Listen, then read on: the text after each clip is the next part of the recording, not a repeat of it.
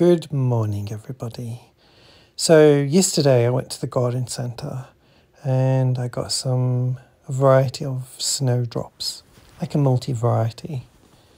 And also I got a few snake's head fritillary. You know, I can't get enough of the snake's head fritillary. I'm absolutely obsessed with them.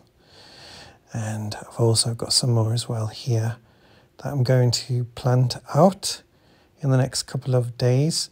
Now, I'm a bit concerned because I was reading this morning that a dry snowdrop bulb is a dead snowdrop.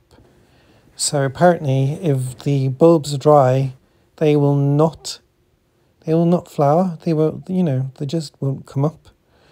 So I'm really quite concerned after buying them. I did spend like £20 on them and you don't get much for your money, I must say. So what I'm going to do is I'm going to put them in soak for 24 hours in a bowl of water. But the purpose of this video is I wanted to ask my viewers, what is the success rate of planting bulbs that are not in the green, so to speak? So that basically means, bulbs that have been lifted for quite a while with no sign of life. So yeah, here we go. I've just put them in water.